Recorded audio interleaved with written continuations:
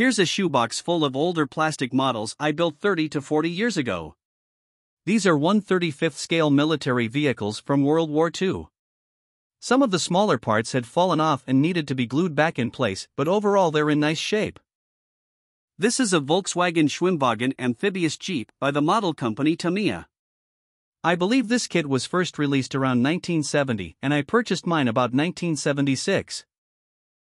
I added mud and heavy weathering to the model plus a few extra details.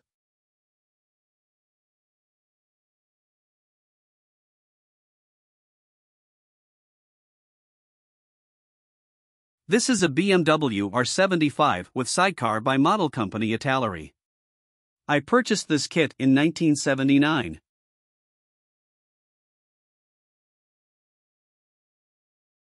Here's a Type 251 half-track originally released by model company Nitto in the late 60s, then reissued by Revell, which is the version I built.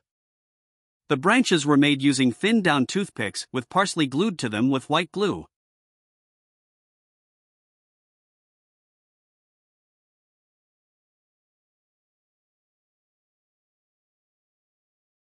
And here's a Nebelwerfer rocket launcher from Italeri.